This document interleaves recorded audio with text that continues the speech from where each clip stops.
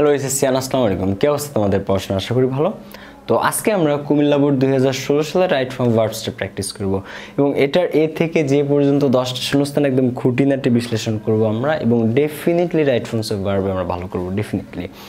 আর English নিয়ে যারা চিন্তা করতেছো বা ভয় পাচ্ছ, ইংলিশের ভয়ের কোনো কারণই নাই।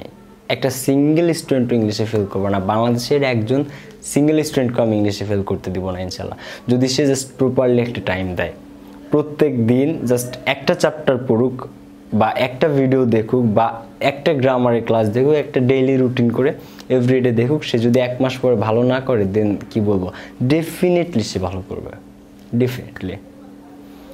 আর আজকে যে ক্লাসটা এটা হচ্ছে যে পাভেলস প্র্যাকটিক্যাল যে বইটা, আমার 2টা বই, এর মধ্যে সেকেন্ড পেপার যে বইটা এর 53 পেজের 2 নং কোশ্চেনটা, যাদের কাছে বই আছে তারা 53 পেজের 2 নং কোশ্চেনটা বের করলেই পেয়ে যাবা। তো দেখো এই বই দুইটাতে 12টা গ্রামারের যে টপিকটা এত সুন্দরভাবে বর্ণনা করা হয়েছে, তোমার মনেই হবে না যে তুমি ইংলিশ পড়তেছো, মনে হবে তুমি বাংলা কোনো একটা জিনিস পড়তেছো। এত সুন্দর সেলফ এক্সপ্লানেটরি একটা বুক, নিজস্ব ব্যাখ্যামূলক একটা বই, প্রত্যেকটা রুলের নিচে নিজস্ব একটা ব্যাখ্যা দেওয়া আছে, তুমি ইজিলি সেটা পড়লে বুঝতে পারবে। তো তুমি প্রতিদিন একটা করে চ্যাপ্টার পড়ো। আজকে আর্টিকেল পড়লা, সাথে আর্টিকেলের 2টা বোর্ড কোশ্চেন দেখো। আচ্ছা কানেক্টার্স পড়লা, কানেক্টার্সের সাথে আমি যে 2টা বোর্ড কোশ্চেন, আমি তো অনেক বোর্ড কোশ্চেন দিব, অ্যাটলিস্ট 2টা দেখো। প্রতিদিন একটা করে চ্যাপ্টার দেখো, তার সাথে 2টা করে বোর্ড কোশ্চেন দেখো। আবার অ্যাজ ইউজুয়াল ফার্স্ট পেপার এত সুন্দরভাবে flow chart, theme, summary, graph chart সব কিছু লেখার নিয়ম বর্ণনা করা হয়েছে, যে মাল্টিপল চয়েস পর্যন্ত তুমি কীভাবে অ্যান্সার করবে সেই জিনিসটাও দেওয়া হয়েছে। সো তুমি তোমার কাজ যেটা, ডেইলি একটা করে চ্যাপ্টার পড়বা, পড়ার পরে ওইটা নিয়ে আমি যে ভিডিওটা দিয়েছি সেটা একটু চেক করলা, ভিডিওটা দেখলা, তুমি trust me you will be an expert. তুমি একজন এক্সপার্ট পর্যায়ে চলে যাবা যদি তুমি জাস্ট টানা 2টা মাস সেটা করো। আর এই বই 2টা রিভিশন দিতে, ভিডিও দেখার সহ রুটিন তৈরি করে 15 দিনের বেশি কারো লাগবে না। সো মাসে তুমি 2বার রিভিশন দিতে পারতেছো এবং ইজিলি ইংলিশে A+ কনফার্ম করতে পারবা। বাট এই চেষ্টাটাই যে আমরা চেষ্টা করতেছি, আমি বলতেছি যে আমি একটা স্টুডেন্টকেও ফেল করতে দিব না, বাট ভাইয়া বাপু তোমার নিজেরও তো চেষ্টা থাকতে হবে, যে না ভাইয়া চেষ্টা করতেছে, আমারও নিজস্ব আন্তরিক একটা প্রচেষ্টা থাকতে হবে যে ভাইয়ার কথা শুনি, সেভাবে চলি, সেভাবে রুটিন করে একটু পড়ার চেষ্টা করি বা ভিডিও দেখি। তোমরা যারা ইউটিউবে ভিডিও দেখো নিঃসন্দেহে তোমরা smart, mentally smart definitely. So আরেকটু স্মার্ট হও, আর একটু নিজস্ব মানে জাস্ট কি বলবো, মানে এত সুন্দরভাবে 2টা বই লেখা, তুমি জাস্ট ঘরে বসে বাসায় বসে কোনো কোচিং টোচিংয়ে না গিয়ে একদম ইজিলি কোর্স ফি খরচ না করে, গাড়ি ভাড়ার সময় নষ্ট না করে বাসায় বসে সুন্দরভাবে A+ উপযোগী একটা প্রিপারেশন নিতে পারো। অ্যান্ড আমার নিজের HSCতে GPA 5 আছে এবং ইংলিশে A+ আছে। সো আমি নিজে যে জিনিসগুলো থেকে হেল্প পাইছি, আমি জাস্ট সেই শর্টকাট ওয়েতে সেই জিনিসগুলোই তোমাদেরকে পড়াই। অ্যান্ড ইনশাল্লাহ তোমরা অনেক বেশি সাড়া দাও, থ্যাংক ইউ সো মাচ, আমি তার জন্য তোমাদের কাছে অনেক কৃতজ্ঞ। তো এই ছিল, আমি বলি তোমরা ইংলিশটা বর্তমানে হচ্ছে এইখানে আসো, সাপোজ ধরো তুমি এই লেভেলে আসছো বাট এইখানে যাইতে চাচ্ছ, মানে তোমার এইখানে যাইতে চাচ্ছ বলতে তোমার রেজাল্টটা একটু মানে ভালো রেজাল্ট চাচ্ছ, এখন তুমি আসো এখানে, যাইতে চাচ্ছ এখানে, মাঝখানে একটা মনে করো সমুদ্র বা একটা ব্রিজ দরকার, ওই ব্রিজটা হচ্ছে আমি বা আমার বই। মনে করো তুমি যে এক্সপেক্টেড রেজাল্টটা, সেই রেজাল্টটা পেতে সবচাইতে বেশি হেল্প করবে তোমাকে এই পাভেলস প্র্যাকটিক্যাল অ্যাক্সেট বই ডেফিনেটলি। অ্যান্ড আমার ক্লাস দেখলে হয়তো তোমরা কিছুটা গেস করতে পারো, আর আমি তোমাদের যা পড়াই এর কোনো কিছু এই বইয়ের বাইরে থেকে না, কোনো কিছু। তাহলে চলো আমরা আর কোনো কথা না, অনেক কথা বললাম, আমি জানি না তোমাদের কেমন লাগলো কথাগুলো, বাট ট্রাস্ট মি আমি নিজে বিলিভ করি এই জিনিসগুলো। তো চলো আমরা সরাসরি কুমিল্লা বোর্ড 2016 সালে বোর্ড কোশ্চেন প্র্যাকটিসটাতে চলে যাই। তো দেখো রাইট ফর্মস অফ ভার্ব করার ক্ষেত্রে যারা রাইট ফর্মস অফ ভার্বের রুলের ক্লাসটা দেখছো, মাত্র 6টা রুল পড়েছিলাম, যারা দেখছো তারা যেন রাইট ফর্মস অফ ভার্ব করার ক্ষেত্রে বোর্ডে আমরা যখন প্রশ্ন সলভ করব, ফার্স্ট অফ অল আমরা কি বলছিলাম, কে বলতে পারবা কি বলছিলাম? এনিওয়ান? বলছিলাম প্যাসেজটা প্রেজেন্টে নাকি পাস্টে, এই জিনিসটা ফার্স্ট অফ অল আমরা চেক করব। সবার আগে ফার্স্ট অফ অল আমরা কি চেক করব, প্যাসেজটা প্রেজেন্টে আছে নাকি পাস্টে। প্যাসেজটা যদি পাস্টে হয় তাহলে বেশিরভাগ অ্যান্সার কি হয়, V2 পাস্ট ইনডিফিনিট টেন্সে, আর যদি প্রেজেন্ট হয় বেশিরভাগ অ্যান্সার কি হয়, V1 বা প্রেজেন্ট টেন্স কেন্দ্রিক। তো এই প্যাসেজের শুরুটা, এবার পাস্ট চেনারও কিছু উপায় বলছিলাম, শুরুতে কি থাকে, once upon A time, long ago, once they lived, এ ধরনের, অথবা কি ইন 1971 1971 সালের কথা, ইন 1952 1952 সালের কথা, এই ধরনের সাল বা অতীতকাল দিয়ে শুরু হয়। এই প্যাসেজের কোথাও কি আছে ওয়ান্স আপন এ টাইম বা অতীতের কোনো সময় নাই। তার মানে এটা কিসে আছে, অতীতকাল যেহেতু নাই, ফিউচারে কখনোই থাকে না, খুব কম থাকে ফিউচারে, তো এটা আসে গেছে প্রেজেন্টে। প্রেজেন্টে যদি থাকে তাহলে এটা প্রথমে তুমি যদি এটা বুঝতে পারো যে পাস্টটা প্রেজেন্টে নাকি পাস্টে, তাহলে সবচেয়ে বেশি হেল্প হবে তোমার, সবচেয়ে বেশি হেল্প হবে এবং অনেকটা রাইট ট্রান্সফার ভার্ব ইজি হয়ে যাবে তোমার কাছে। তাহলে এটা যেহেতু প্রেজেন্টে আছে, তাহলে চলো উত্তর করা শুরু হয়ে যাক। আর 4 থেকে 5টাগুলোর মধ্যে দেখবা 10টা শূন্যস্থান কভার। আর এই জন্যই পালস প্র্যাকটিক্যাল বইগুলো এত ফেমাস, এত ফেভারিট মানুষের কাছে। অনেক শর্টকাট রুল, বাট অনেক বেস্ট ওয়েতে জিনিসগুলো করা যায় অ্যান্সার। আর তোমরা যারা এখনও অর্ডার করো নাই বই দুটো, এখনই অর্ডার করতে পারো 01783914978 এই নাম্বারে। তো দেখো প্রথমে আছে প্যারেন্টস মানে পিতামাতা, dash B blessings of god to us. পিতামাতা হচ্ছে ব্লেসিংস অফ গড, সৃষ্টিকর্তার আশীর্বাদ, টু আস আমাদের কাছে। এবার রাইট ট্রান্সফার ভার্বের রুল যখন পড়াই, আমি একটা কথা বলছিলাম, একটা রুল পড়াইছিলাম সম্ভবত 8 বা 9 নম্বর রুল। এটা আছে 52 পেজে, যাদের কাছে বই আছে 52 পেজ বের করে রুলগুলো পেয়ে যাবা। বি থাকে যদি কোথাও রাইট ট্রান্সফার ভার্ব ব্র্যাকেটের মধ্যে, সেই বিটা ভেঙে অ্যাম ইজ আর অথবা অজয়ের একটা হয়। যদি কোথাও বি থাকে সেটা ভেঙে কি হয়ে যাবে রাইট ট্রান্সফার ভার্বে, অ্যাম ইজ আর অথবা অজয়ের। যদি পাস্টে থাকে তাহলে কি হয়, অজয়ের। আর প্রেজেন্টে থাকলে অ্যাম ইজ অথবা আর। এখন প্যারেন্ট না প্যারেন্টস, প্যারেন্টস। প্যারেন্টস মানে কি পিতা মাতা নাকি পিতামাতা, পিতামাতা, শুধু পিতাও না শুধু মাতাও না, পিতামাতা মানে উভয়, প্লুরাল। প্লুরাল যদি হয় তাহলে সেক্ষেত্রে প্রেজেন্ট টেন্সে কি ইজ বসে না আর বসে, আর বসে। তো এখানে অ্যান্সার হচ্ছে parents are blessings of god to us. তোমরা এই নিয়মগুলো বা অ্যান্সারগুলো লিখে নিতে পারো। তো parents are blessings of god to us, পিতামাতা হচ্ছে সৃষ্টিকর্তার একটা আশীর্বাদ, টু আস কাদের কাছে, আমাদের কাছে। When a child dash beer, when a child যখন একটা শিশু, ড্যাশ বিয়ার, বিয়ার মানে জন্মগ্রহণ করা। তো এখন একটা শিশুকে একা একা জন্মগ্রহণ করে না পিতামাতা জন্ম দেয়, অবশ্যই পিতামাতা জন্ম দেয়। এখন এখানে সাবজেক্ট হচ্ছে এ চাইল্ড, শিশু তো আর একা একা জন্ম নিতে পারে না। তো যেহেতু সে একা একা জন্ম নেয় না, বাট সেই আসছে সাবজেক্টে, তখন এটা হচ্ছে প্যাসিভ।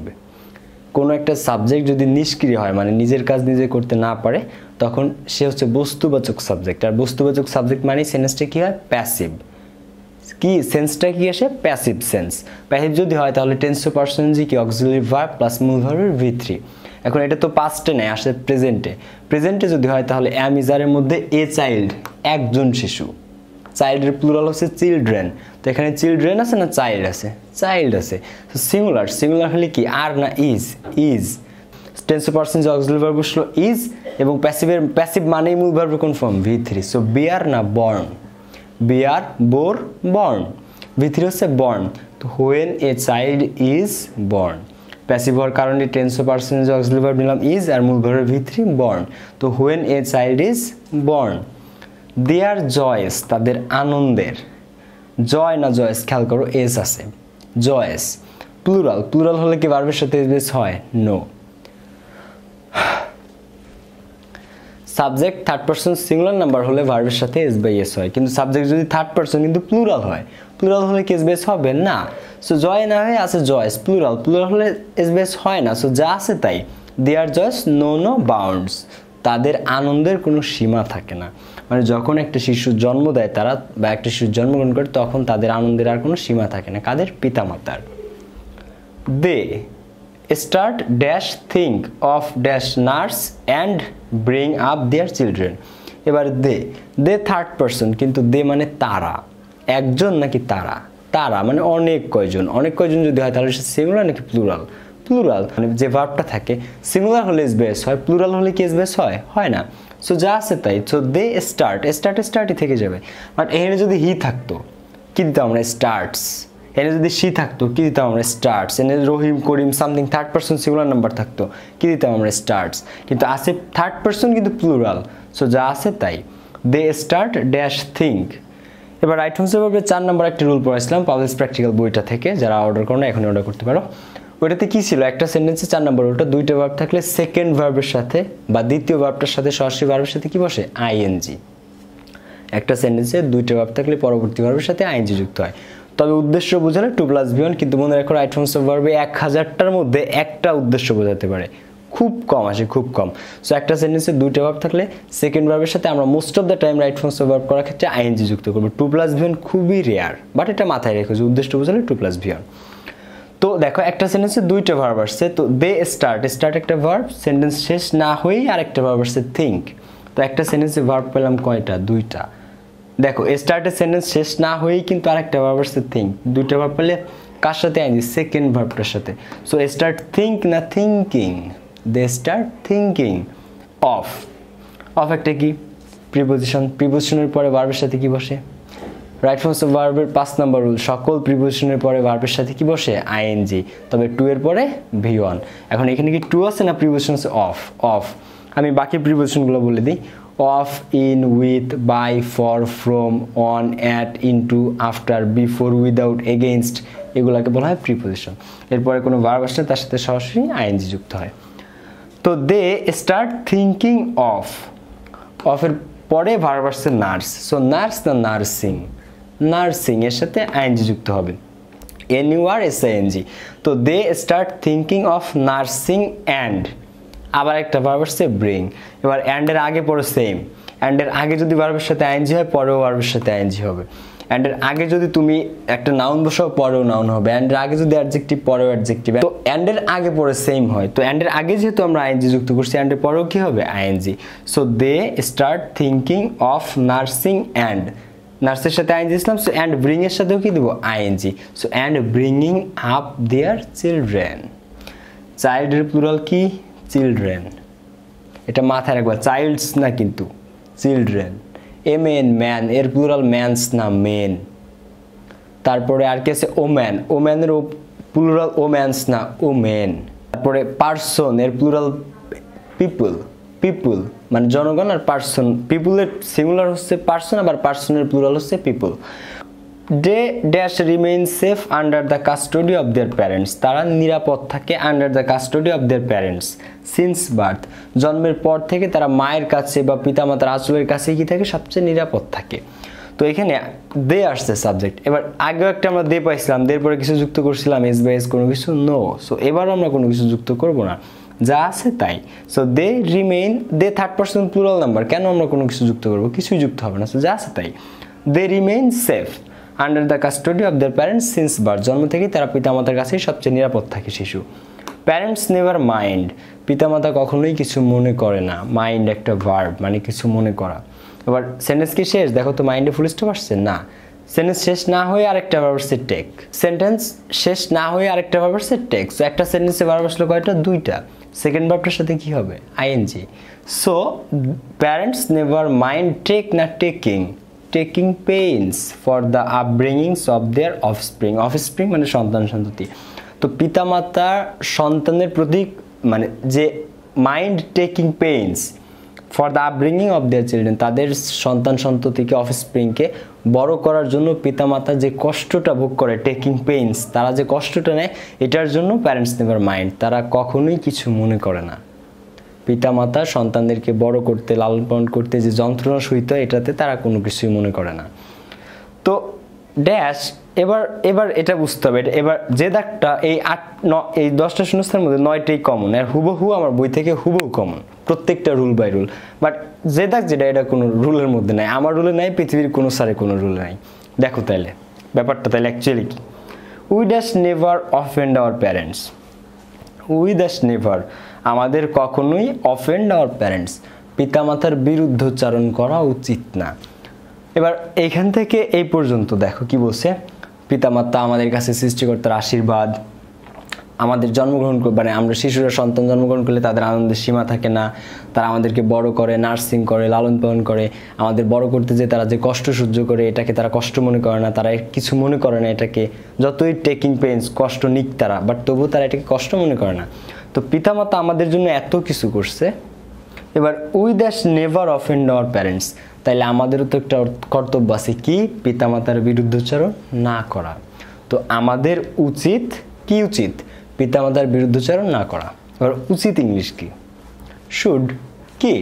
শুড। সো এখানে অ্যাকচুয়ালি তোমাকে একটা শুড নিতে হবে। তো এখানে অ্যাকচুয়ালি তোমাকে জাস্ট একটা শুড নিতে হবে। So we should never offend, offend অফেন্ডই থাকবে, can, could, shall, should, will, would, May, mite, must, এগুলোকে বলা হয় মোডাল। এরপরে সবসময় ভার্বের V1 বসে, আর প্যাসিভ হইলে B+V3 বসে, কিন্তু এটা তো অ্যাক্টিভ। সো এখানে জাস্ট ওই মডেলটা বসবে আর বাকিটুক যা আছে তাই। সো অ্যান্সারটা হচ্ছে এই উচিতটার জন্য তোমাকে শুড আনতে হচ্ছে অর্থের সাথে মিল রেখে, এটা কোনো রুল না, অর্থ অনুযায়ী বসাতে হচ্ছে তোমাকে। তো we should never offend our parents, তাই আমাদের কখনো পিতামাতার বিরুদ্ধাচরণ করা উচিত না। পিতামাতা যেহেতু আমাদের জন্য এত কিছু করছে, তাই কখনোই তাদের বিরুদ্ধাচরণ করা উচিত না। সো এই ছিল জিনিসটা, একদম সিম্পল, আশা করি বুঝতে পারছো। আর পরবর্তীতে কোন ক্লাসটা করতে চাও ডেফিনেটলি কমেন্ট করে জানাবা।